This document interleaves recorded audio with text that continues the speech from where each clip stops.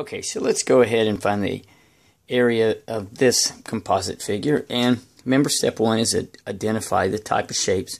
We have a parallelogram here, and we have a trapezoid here. Remember, a trapezoid has two parallel bases.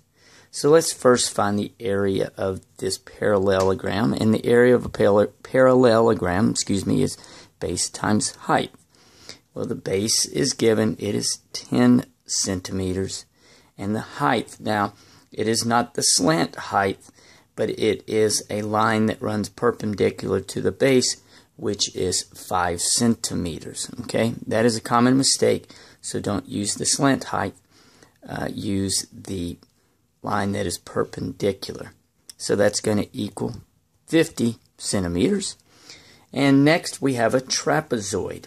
And the area formula for a trapezoid is 1/2 the height times base 1 plus base 2. So base 1 is 14 plus base 2 is 7.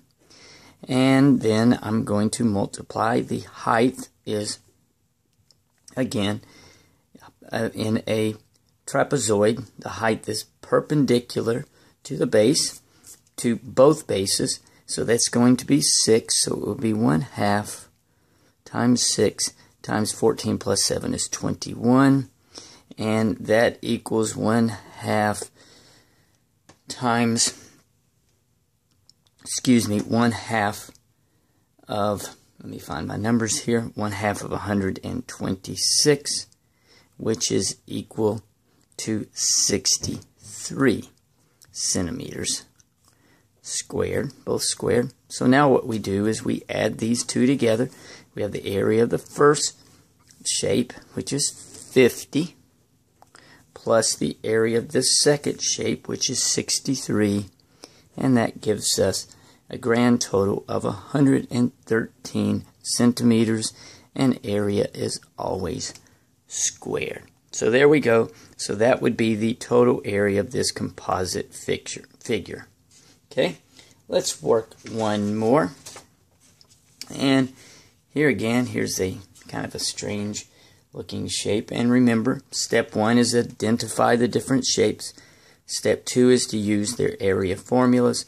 Step 3, you either add these areas, or if you have a shaded area, you may need to subtract them. So let's begin by finding the area. This is a trapezoid because you have two parallel bases. These are not parallel. And the area formula of a trapezoid is equal to 1/2 the height times base 1 plus base 2.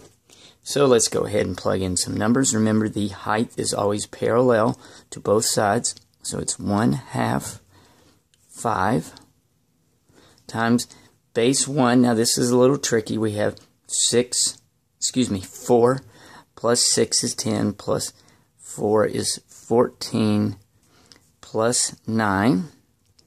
And 14 plus 9 is 23.